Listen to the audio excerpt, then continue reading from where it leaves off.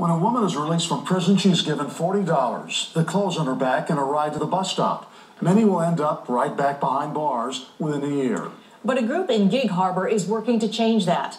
King 5's Eric Wilkinson with the community's conviction to give female felons a fresh start. Opening night of the Gig Harbor Film Festival, and inside the theater, it's the story of Christina Mannering's life. Press forward, be diligent. A documentary about her time in prison and the program that led to her salvation. Living a life of happiness and freedom. It's an unlikely partnership. Christina, the ex-con, and Buck Freimeyer, Gig Harbor Rotarian. Freimeyer helping put together a program that provides mentoring, interview skills, and confidence building for inmates at the women's prison in Purdy.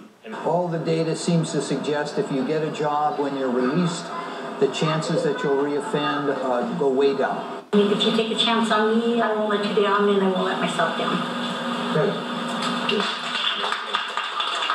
500 women are released from prison every year in Washington, and 2/3 of them end up incarcerated again.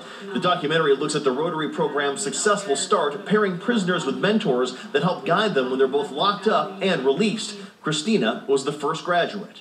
There was a couple months there that I really struggled, and that at one point I was like, it would almost be better back in prison, but it's not. Kind of skeptical about it at first. Thanks to the program, she persevered, and nearly 7 months after her release, Christina's doing well. A story of second chances, the ending still being written. Life gets better. Eric Wilkinson, King 5 News.